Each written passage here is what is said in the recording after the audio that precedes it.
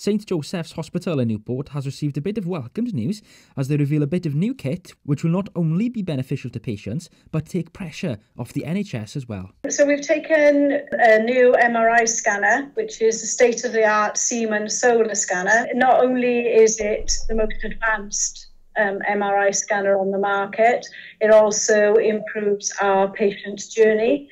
So we can do much faster scan times, maintaining our image quality and accuracy as well.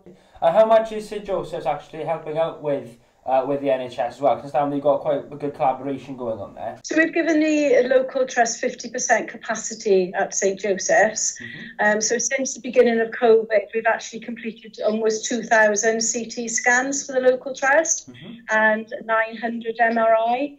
So it's helped them considerably with their waiting lists. And how important is it that people are still comfortable about speaking with a doctor despite the current climate? Well, we're really lucky here because we're still a green site, so we've had no COVID patients in the hospital. Okay. So we can give our patients the confidence to come here and know that they're safe. We're obviously of a really, really high standard, hand washing, temperature taken, all staff with a face mask.